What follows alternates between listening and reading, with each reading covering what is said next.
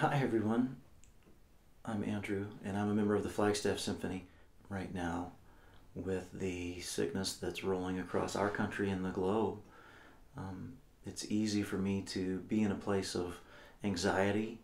As I wake up every day, it's become more and more important to me to find things that I'm thankful for and that I'm grateful for. One of the things that I'm thankful for is the ability to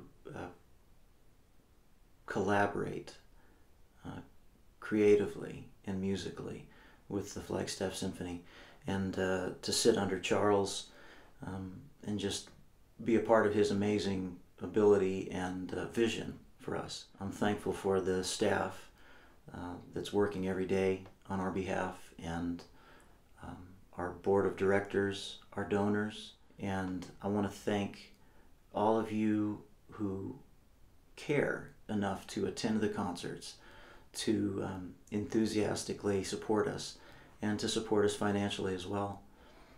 I know there's a lot of need out there right now.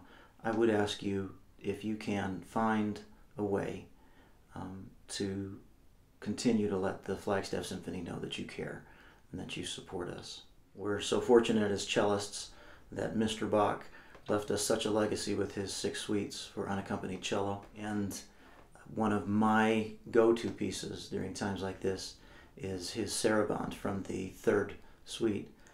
So I'm going to play that right now. And just so you don't get tired of looking at me while I'm doing this, I'm also going to share some of the work of our fantastic symphony photographer, David Irvine.